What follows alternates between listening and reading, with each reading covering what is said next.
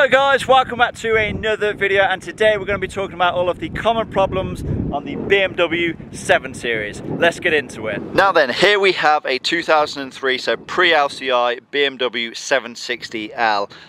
Now some of the common problems are going to be slightly different depending on whether yours is a pre or a post LCI and depending on which model you have, but hopefully this video is going to be somewhat insightful if you own or are thinking of owning a BMW 7 Series. Now first of all, we're going to head inside the car and talk about the most notorious common problem. So we are inside the car then, and the number one common problem with these cars is the iDrive system. Now I'm sure the iDrive system was great in 2003 when it came out. You know, it was a revolutionary design in cars, you know, to have an infotainment system with a screen inside of your car in 2003, I'm sure was pretty special. Now, there has been a lot of issues with regards to navigating it. You know, I really don't see why it is. You kind of have to navigate everything by, you know, just scrolling this wheel, and it is kind of complicated. But I'm not going to be talking about whether or not the iDrive is good or bad. I'm talking about the issues with the iDrive. So you can actually end up losing full functionality of the iDrive system if one of the respective modules goes down, and that is actually what has happened in my case. So you have a navigation unit in the trunk of the car, and it's usually on the left side, and when that goes down, it basically takes down your entire iDrive system. So you can't use your radio, you can't use any of your entertainment, you can't use obviously your navigation, you can't even go into your onboard data to reset things like your MPG. It basically just makes your iDrive unusable. Now there is an easy fix, of course. You just replace the module in the boot. Now in my opinion, if you are going to be swapping out the nav unit in the boot, then you do want to swap it out for an LCI one, a later model one, because they have less issues. I'm not too sure what the main issue with the module itself is, whether it's overheating or what, but the earlier modules, they have a lot of issues. So in my opinion, you should get one that's after 2006, and then you should be pretty much good to go, to be honest. Now in my case, I'm not actually going to be just replacing that module. I'm going to be replacing all of the modules because the LCI iDrive is much better. Not only does it look slightly better than this one, it is actually much quicker, much smoother, and everything that goes along with it. And you have a couple of buttons on the scroll wheel here. So you have a menu button, and I believe you have some directional buttons as well. So if you are thinking of buying a BMW 7 Series, then I would recommend either getting an LCI car or upgrading the iDrive system to an LCI iDrive system. And before we step outside then, the next common problem I want to talk about is these door struts. So if you take a look down there, we can see we have a strut for the door. Now there is one of these on each 4 of the doors. Now with time and with age, these do like to fail. So what tends to happen is your door does not hold in a certain position. Now traditionally on a door you would have a check strap, or as BMW like to call them, a door brake.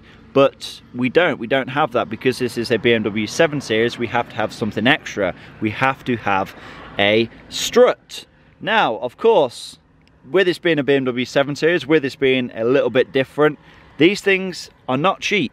But if you are going to be replacing these, you're better off replacing all 4 of them. So, you know, the rear doors and both of the fronts as well, because if one of these has failed, then there's a good chance the other 3 are not far behind. Now then, here we are in the engine bay, and I'm not going to talk too much about the individual engines. Obviously, each engine has its own faults.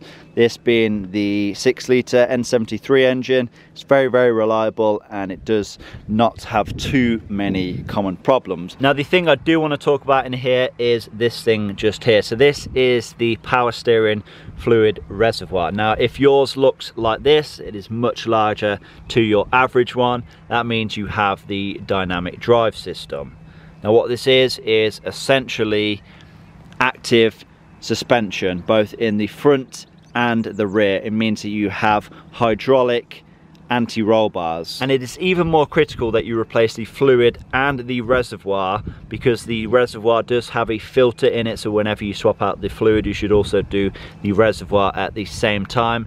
As you can see, this is kind of all splurged over the top. There's a good indicator that the filter is stopped up, but you need to keep on top of this, because that can be a reason why you have the dynamic drive failure, which in my case we do have, but we are not sure what the cause is yet. But a good place to start is to swap out the reservoir and the fluid as well. And that moves me on to my next point, which can be another cause for the complete dynamic drive failure, is the front anti-roll bar, and also the rear as well, but it's more common for the front anti-roll bar to leak. Now of course, if you don't have dynamic drive, then this should not be an issue for you. But if you do have dynamic drive like myself, then there is a good chance that the front anti-roll bar is leaking.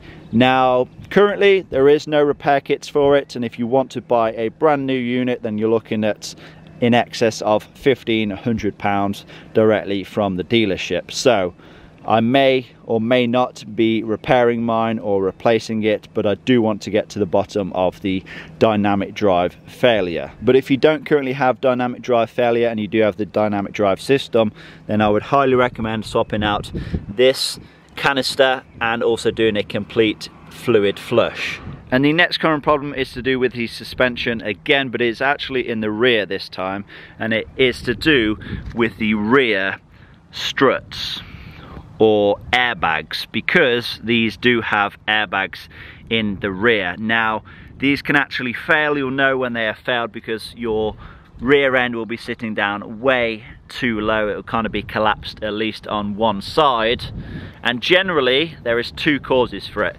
It's either the bag has failed and it's lost pressure, or the compressor in the boot under the spare tyre well that has failed. It's either one of those two problems why your car is sitting too low on one side. Another common problem then, and this is something that I'll actually be able to demonstrate to you right now, and this is to do with the trunk. So with this having an electronic trunk, this should raise up when I press the button on the key, but if I do that now, we have pretty much nothing. We can hear a noise, but we don't have anything.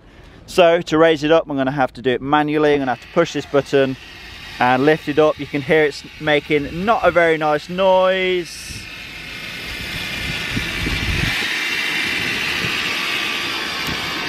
But we managed to get it up somehow. Now the noise seems to stem from the motor itself, which is just here.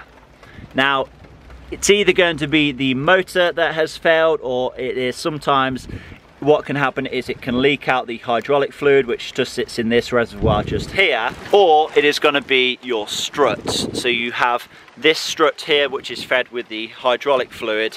This can sometimes fail as well. And as we got out of the rain just in time, I'm going to talk about the final common problem, which is the transmission. So because all BMW 7 Series only come with an automatic transmission, it is absolutely crucial that you do service them. So if you have no history of your transmission ever being serviced, just go ahead and do it. You know, there's theories out there that, you know, if you get over a certain mileage and you are to service it and there's no history of it ever being done, then you can actually cause more problems. Personally, I don't agree with that. You know, if you have bad fluid in your transmission and you put fresh fluid in there, it can only really help things, to be honest. But with that being said, Generally, you want to service your transmission every 60 to 80,000 miles just to keep on top of things, just to keep things running smoothly. Now, I know the transmission in this car has actually been serviced twice now. Once before I owned it at around 95,000 miles. I don't know if it had been done prior to that, but I know it's definitely done at around 95,000 miles. And then I have serviced it myself. I've done a full fluid change, which is around 7 litres. And then I also done the pan, of course, which contains the filter. And I also done the mechatronic sleeves and the seals and the bridge seal as well. It's worth doing all these little jobs. You know, it's only like slightly extra to do the mechatronic sleeves, the plug connector and the bridge seal, so you're just as well doing, you know, all of these at the same time as doing a fluid change, because it can actually cause issues if the seals fail. I know in my case, the bridge seal that had actually cracked on one of the corners, and that can actually cause you to lose pressure to your solenoids. So yeah, it's definitely worth doing all these little extra bits when it comes to servicing your transmission. But yeah, that's pretty much it, guys. That's like the main common issues, the most expensive common issues, I could say. You know, obviously there's going to be some small little minor things that tend to go wrong with these cars, but that's pretty much the most expensive things. Now obviously, like I said, you know, you are going to have some common problems with various different engine types, but you know, the main thing you can do is just over service them, really. I don't agree with the general BMW recommendations for things like oil changes. Just cut them in half and you should be pretty much good to go. But yeah, anyway, I hope this video has been helpful. I hope you guys have enjoyed it. Please give this video a like, leave a comment down below, subscribe if you have not already done so, and I will see you all in that next one. Peace!